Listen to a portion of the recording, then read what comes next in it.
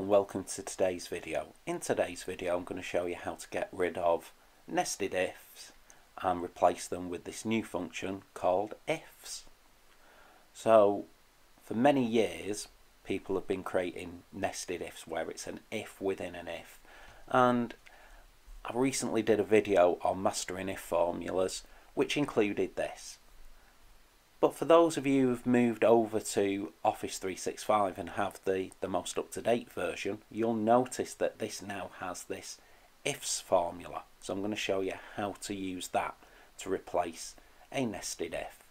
So I'm going to start with equals ifs open bracket. So I'm going to press the FX button to get the argument box. So you'll see with the ifs formula we have a logical test and a value.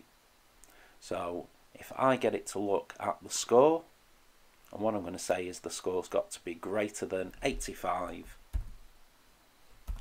which means they would get an A. Now previously with an if I would have had to put another if in instead of a value if false, but now it moves me straight on to the second question. So I'm going to say again that this cell has to be greater than, in this time it's going to be 75, and they will get a B. And we just keep moving along, putting our logical tests in. So I'm going to do the next one. It's got to be above 60. They will get a C, and then that value has to be greater than 49, and they get a D.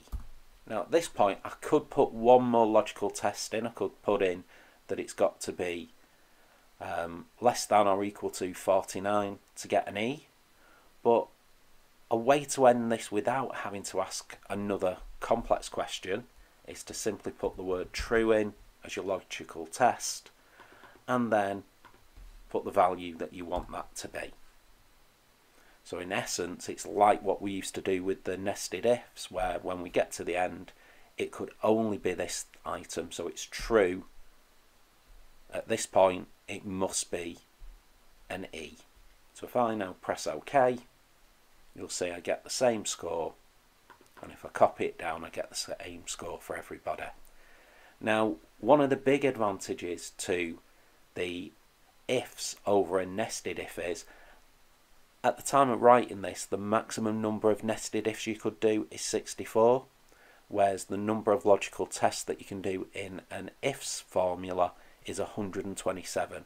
So it's nearly double what an if can do. Okay guys, if you found that useful, can you give me a thumbs up?